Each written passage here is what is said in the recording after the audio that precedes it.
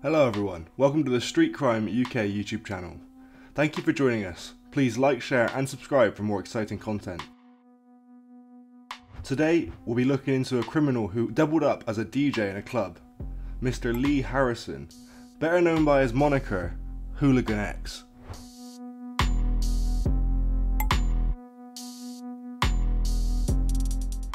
Mr. Lee Harrison was born on the 8th of March 1966. He was of mixed race. His mother was of a Burmese Portuguese origin, and his father, Mr. Tom Harrison, is by his own admission an old villain who has spent much of his life cycling in and out of jail, including a 30-month sentence for conspiracy to supply drugs from Pakistan in the early 80s, but more about the drugs later. Mr. Harrison grew up in the North Ormsby area of the town, which now has the enviable record of being one of the cheapest places to buy a house in the UK. During Mr. Harrison's childhood, it was a solid working class neighbourhood where everybody knew everyone, where doors were left unlocked and children would play football or ride their bikes in the streets. Mr. Harrison was an excellent junior boxer. He was known for his looks and didn't like getting hit in the face. Being handy with his fists came in useful a few years later when he got involved in football hooliganism. The Middlesbrough front line followed their beloved team around the country, fighting pitched battles against rival fans. He said, "We would get guys from all the nearby estates," says Mr. Paul Slater, who was a member of the front line. It wasn't about the violence, it was about gaining respect for our hometown. And Mr. Harrison loved it. He loved the attention. It was those bloody Saturday afternoons that inspired his MC name, Hooligan X. It was around this time that Mr. Harrison drew a close bond with Mr. Lee Duffy, a former boxer, bouncer and gangster who was known as one of the most feared men on the Teesside estate in the 80s. For more about Lee Duffy, do check out his video on our channel. Mr. Harrison left school with no qualifications and immediately started helping his dad out in the copying game. At one stage it was mainly counterfeit clothing. They used to get bundles of gear, tracksuits and trainers, and that was the fashion then, and they'd sell it all over the northeast. But they also had a sideline in fake Rolex watches and perfumes. They would get the bottles in Romania, the essence from France, and the boxes were made in Birmingham. It was all done professionally. It would cost you about £2 to make a bottle of Coco Chanel. It was a life of crime that paid for the flash clothes, fast cars and fancy foreign trips, but music was always Mr. Harrison's passion. As a 6-year-old, when they were invited to weddings, he'd be on the dance floor and he was unbelievable. Mr. Harrison's love of music was inherited from his dad. Mr. Tom Harrison ran the doors at the Speakeasy, a nightclub that later became the Havana, and had a huge record collection. The pair listened to reggae, particularly Bob Marley at the time. Mr. Harrison spent summers working in Spanish resorts. He started by handing out flyers for nightclubs, but graduated to working as a DJ. People just wanted to dance their tits off all night, says Mr. Allen, who accompanied Lee on one of the trips and was later to become a DJ at the Havana. They were just lost in the music. It was in places like Ibiza and Tenerife that many British clubbers first experimented with ecstasy and later started taking it back to the UK. During his time in Spain, Mr. Harrison mixed with DJs who were later to become some of the biggest names in the British club scene. In Middlesbrough, a local club owner put him in charge of entertainment at the Havana and later the Arena nightclub in town. The 1990s proved to be boom times. The money was rolling in, but it all came to a shocking end for Lee in 2001.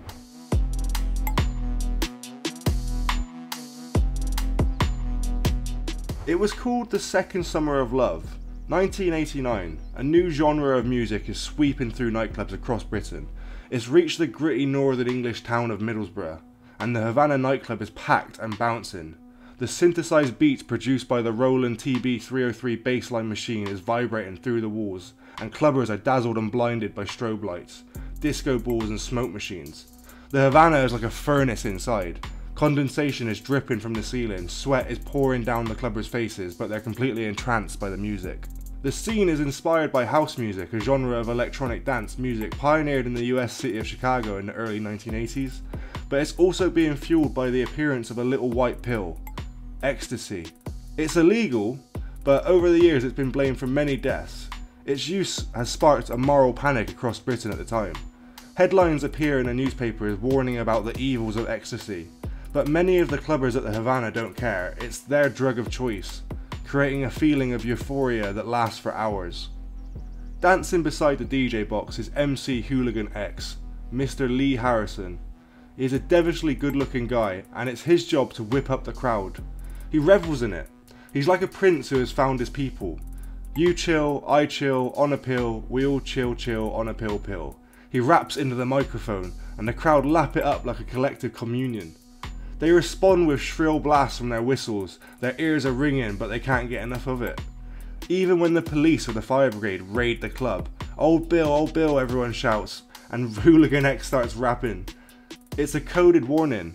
The drug dealers peddling ecstasy scurry into the shadows and stash their supplies. The fire exit pops open, and Mr. Harrison was a face everyone knew around Middlesbrough. He was often seen bombing around town in his open-top convertible with the music blaring. Lee would get where the wind doesn't get, but in a lovely cheeky way, says his childhood friend Mr. Alan Appleton. He was a good-looking lad and could get any woman he wanted. You would see photographs of him with Mike Tyson and you would just snigger. But for all of Lee's charm, there was a violent side to him. Someone who knew him said that he had pulled a gun on him during an argument. A friend recalls Mr. Harrison spiking his drink with hallucinogenic drugs for a laugh. There's always been a dark, sinister side to the nightlife. Everybody misses that time, says one former regular at the club.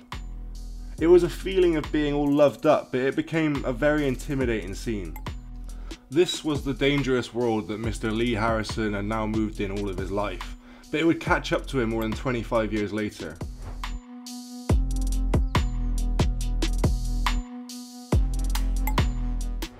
Mr. Harrison was soon to be embroiled in a sea of crimes and controversies, and is even accused of orchestrating a sinister and violent murder. It's been described as one of Middlesbrough's most notorious murders.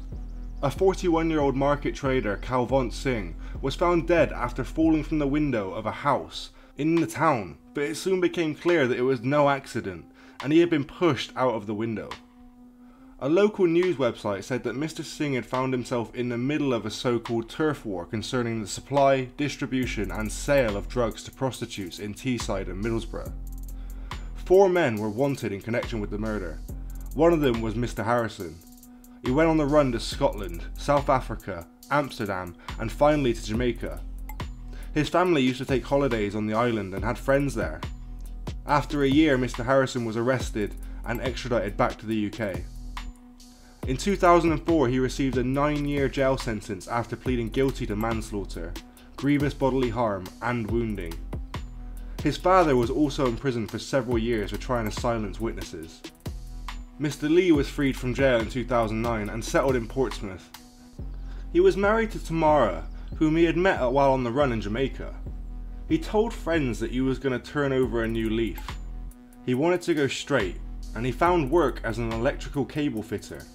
But things didn't work out as he planned, and in 2015, Mr. Harrison's marriage was falling apart. A few days before Christmas, he boarded a flight to Lebanon. He said he was going to spend the holiday with a Lebanese friend in the Bekaa Valley. It was a journey that ultimately cost him his life.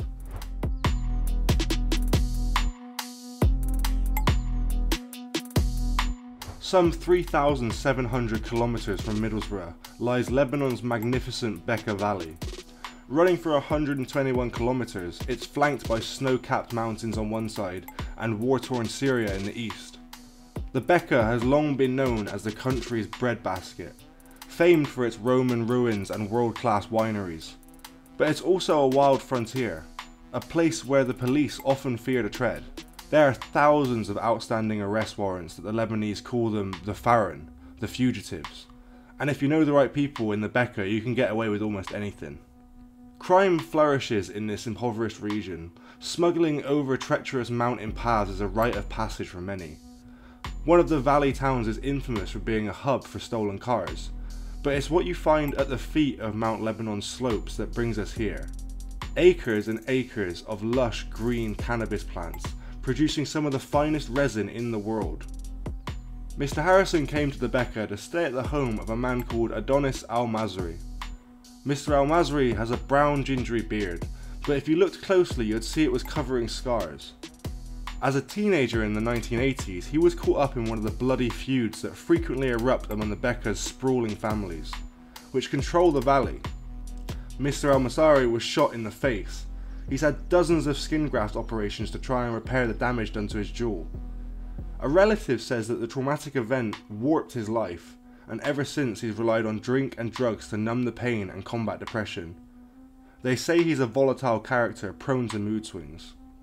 Mr. Al-Masri and Mr. Harrison knew each other from the time in the United Kingdom. On one occasion, Mr. Al-Masri was introduced by Mr. Harrison to his father at a birthday party held at an Italian restaurant in London's West End. Mr. Tom Harrison's first impression was that Mr. Al-Masri seemed alright. It was a view shared by others.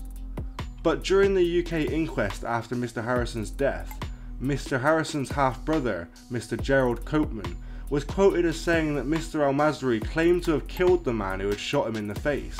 Several friends also recall Mr. Al-Masri bragged to the ties of Hezbollah, the Lebanese Shia organisation whose military wing is designated a terrorist organisation by the UK and many other countries across the globe.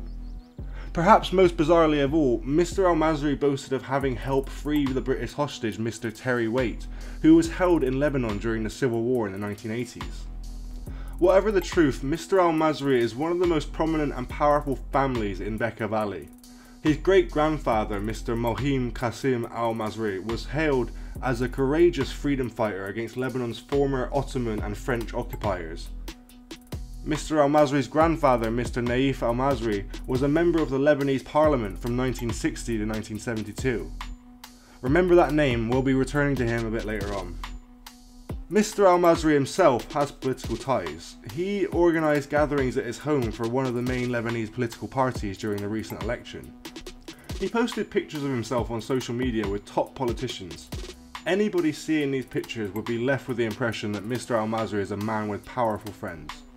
Like almost everyone else in the Bekaa, Mr. Al-Masri had access to guns. It's a way of life up in the valley. There was a wide array of submachine guns and rocket launchers, as well as an innumerable number of pistols and grenades. On the right hand side of the balcony, there was also a pile said to be about 5 high and 6 feet wide of brown coloured powder. Well, you guessed it right, it was cannabis, that drug that Mr. Adonis and Mr. Lee mainly peddled to earn a living. Mr. Lee was not in Bekaa to celebrate Christmas after all. According to his family, he was in fact in Lebanon to do a drug deal. 4 months later, it would all go tragically wrong. Of all the illicit activity for which the Bekaa is renowned, nothing surpasses its drug production. The UN ranks Lebanon as the world's 3rd largest producer of hashish, a psychoactive substance smoked or ingested, made from cannabis resin.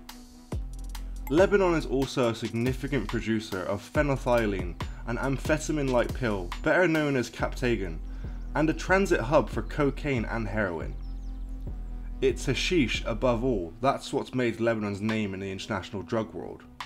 In July 2018, the consulting firm McKinsey proposed legalizing its cultivation and sale for medicinal use in order to invigorate Lebanon's stagnant economy. The economy minister said it would amount to $1 billion industry, praising the quality of local produce as one of the best in the world. In the freewheeling late 60s, at the time of Woodstock, the Summer of Love and the radical counterculture, Lebanese hash was in vogue. Pilgrims would take it across the hippie trail by minibus from Europe to Lebanon, seeking enlightenment at the source, before journeying on to Afghanistan, India and beyond. The Brotherhood of Eternal Love, a zany Californian group of surfers, stoners and drug dealers dubbed the Hippie Mafia, was said by the US Drug Enforcement Administration to have imported almost 2 tons of Lebanese hash to the US by the early 70s. Other notable buyers included the car heiress Miss Christina von Opel, arrested in St. Tropez in 1977 with 1.6 tons of Lebanese hash, and the former Welsh smuggler and spy turned author Mr. Howard Marks, who arranged the transportation of hundreds of kilos of the drug using Lebanese diplomats, according to Mr. Jonathan Marshall in his book The Lebanese Connection, Corruption, Civil War and the International Drug Traffic. The Lebanese Civil War, which took place between 1975 and 1990, was a great boon to the industry, with the collapse of state authority and the rise of rapacious militias with few scruples about making money by any means. The area of farmland used for the hash cultivation grew to 4 times its pre-war size, estimated at 10,000 hectares, roughly the size of 10,000 rugby pitches. Not just hash, but heroin too, began to be produced in large quantities there, and the warlords who controlled the supply lines and seaports amassed vast fortunes. After the war, the heroin was mostly stamped out, and the hash farmland much reduced, though far from eradicated. Recent years have seen the introduction of captagon, a stimulant reportedly consumed by fighters in the Syrian conflict, as well as recreational users in the Gulf Arab states. Captagon was originally the name of a pharmaceutical drug used to treat attention deficit hyperactivity disorder and narcolepsy, but it was banned in most countries during the 1980s because of its addictive properties. Now, captagon is reportedly the most popular drug consumed in the Gulf countries and Saudi Arabia, while these deeply conservative Islamic states take a strict zero-tolerance approach towards all intoxicants. Users appear to be drawn to captagon in the belief they're taking medication.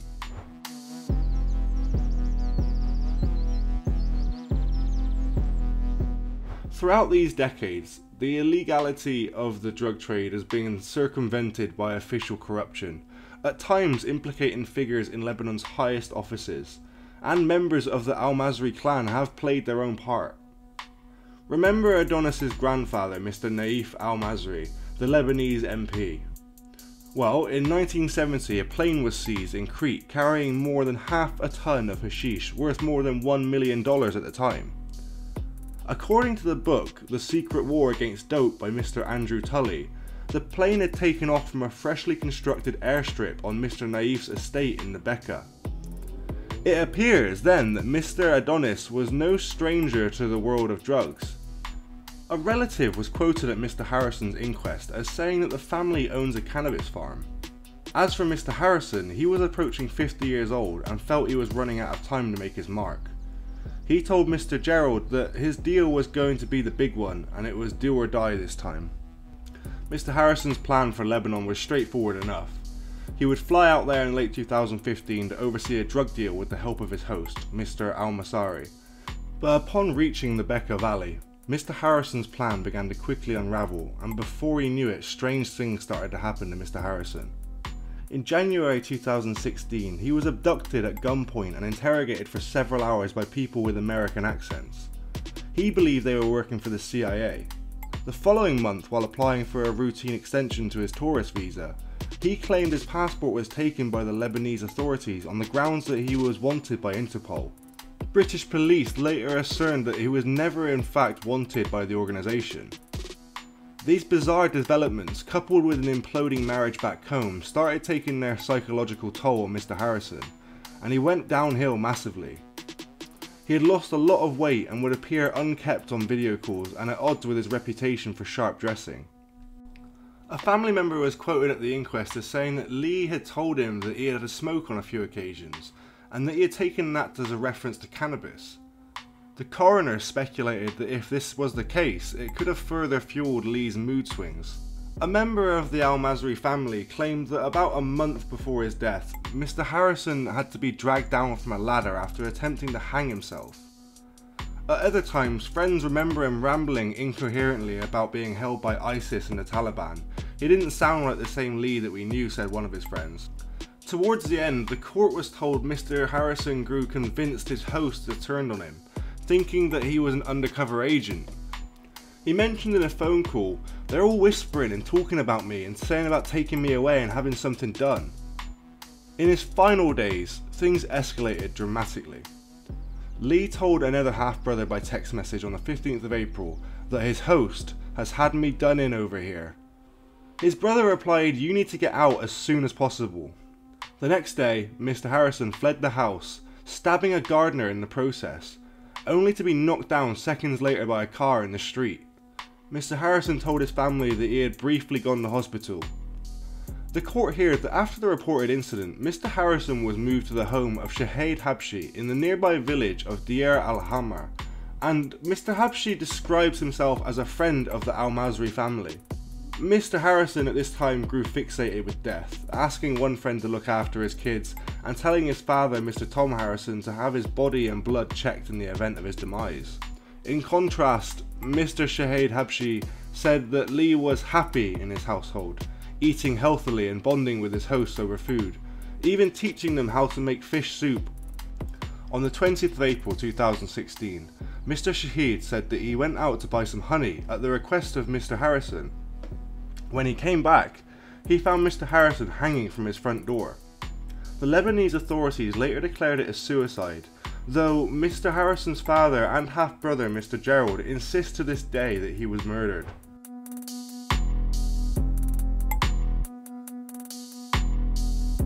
In the aftermath of his death, hundreds of mourners gathered at St. John's Church in the heart of Middlesbrough to give Mr. Harrison his final send-off on the 20th of May 2016. Pallbearers carried his coffin into the church to the sound of Natural Mystic by Bob Marley. The mourners heard about Mr. Harrison's devotion to his 3 children. Delivering the eulogy, a friend said Mr. Harrison lived an action-packed 50 years. He was streetwise and had a special bond with his dad, wheeling and dealing. That was the family trade.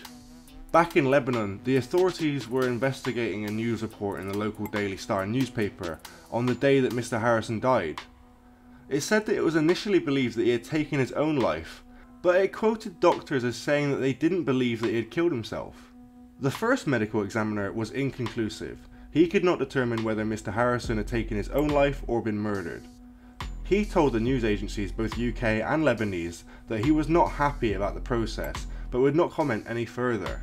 2 other medical examiners later concluded that Mr. Harrison killed himself. A UK pathologist who examined Mr. Harrison's body agreed that it was likely he died from hanging. When his body was returned to Teesside, pathologist Dr. Peter Nigel Cooper examined it, and he mentioned that there were no self-defense injuries which would be consistent with an attack. He added that Mr. Harrison would have been difficult to strangle, as well as other common sense factors, so dismissed the idea of murder.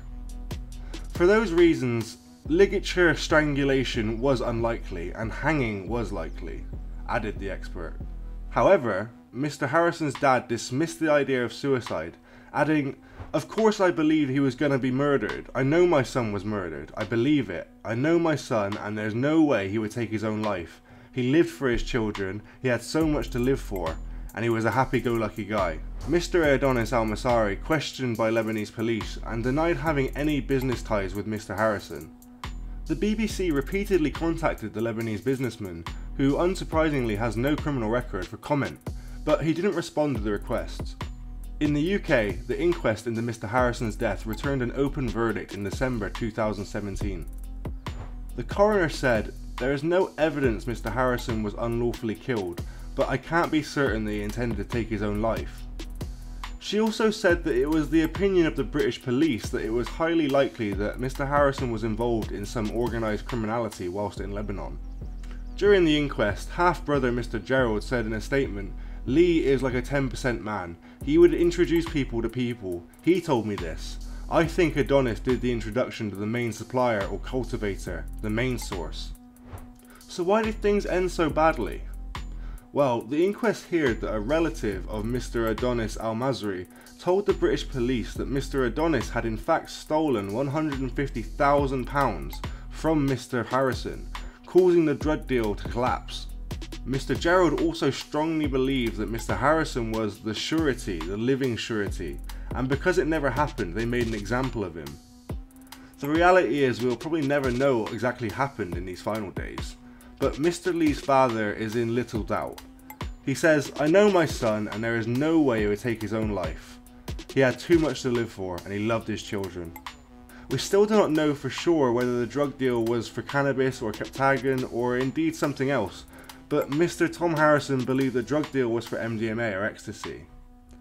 Lebanon is not known for producing that specific drug, although seizures of ecstasy are on the increase in the country. The shadowy world of illicit drugs is constantly evolving and throwing up surprises. And Mr. Lee Harrison had travelled a long way from those early euphoric nights at the Havana Club. But in the end, it may have been the ecstasy that killed Hooligan X.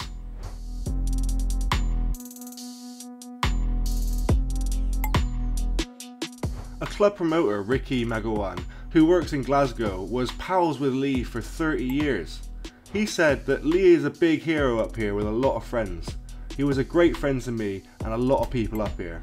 We're planning on having our own party up here and we'll be inviting anybody from Middlesbrough who wants to join us. I'm going to speak to the family about it before pitting out the arrangements. Tributes were also paid on social media. Miss Amanda Britton said that the world's lost a legend and Borough has lost a legend. Rest in peace, Lee Harrison. Miss Lee Foza said that I cannot believe we lost yet another great lad. He meant a lot to a lot of people, not just in Middlesbrough but all around the UK. MC Lee Harrison, I'll raise a glass tonight for you until we meet again. Thank you for the memories from the Borough frontline days to raving and salute. And another Netzian, Mr. Mark Foster said, rest in peace Lee Harrison. A true lifelong friend with so many great memories and one of the top doggy lads. Till we meet again, big man. Posts were also placed on the Borough fan page, Fly Me to the Moon. One poster said, heard the sad news this morning that Lee had died. Lived a high life but missed his doggy life. Not a saint but had more friends than enemies. His dad pleaded with him to leave Lebanon after spotting AK-47s and RPGs during a web chat. Mr. Harrison's life saw him rub shoulders with gangland figures like Lee Duffy and his pal Mr. James Rowan, who he met inside the Kirklivington prison. He revealed at the inquest that Mr. Harrison told him ISIS and Hezbollah had threatened him. Mr. Rowan said that he wanted to warn British police but feared the claims were too far-fetched to believe.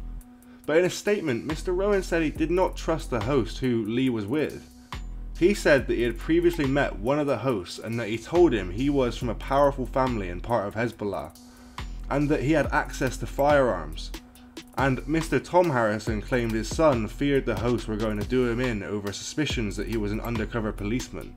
Mr. Tom Harrison vowed to fight for his son's inquest to be reopened after Teesside's coroner's court heard that the 50-year-old had been involved in a £150,000 drug deal involving cannabis while staying in Lebanon with a powerful family that boasted links to Hezbollah. However, the truth of the matter is that Lee is the only person who'll ever know what happened. Paying tribute to his son, he said that he'd always tried to encourage him to stay on the straight and narrow, adding, "You could not have met a better lad than my son. He was very loyal to me and he never wanted for anything." Tom Harrison has attacked the investigation by Lebanese police, accusing them of making a number of alarming errors that led them to reaching a verdict of suicide. He is also questioned by British officials of not helped him access his son's preliminary autopsy reports, his passport and phone, raising suspicions of a cover-up. He added, even the dates which these family members are all saying was the day Lee was killed is 3 days before the actual day he died. How is that possible? And why do they need 3 doctors to examine the body, he said. There is too much that is just bungled in this case. So, was Hooligan X murdered in Lebanon after a CIA blunder led to a criminal gang mistaking him for a spy? Or was he simply a prey to the Class A drugs that had been consumed? Let us know what you think in the comments section, and let us know what you think about Mr. Harrison's death. If you enjoyed the video, drop us a like and subscribe to our channel for more exciting content. And as always, stay safe.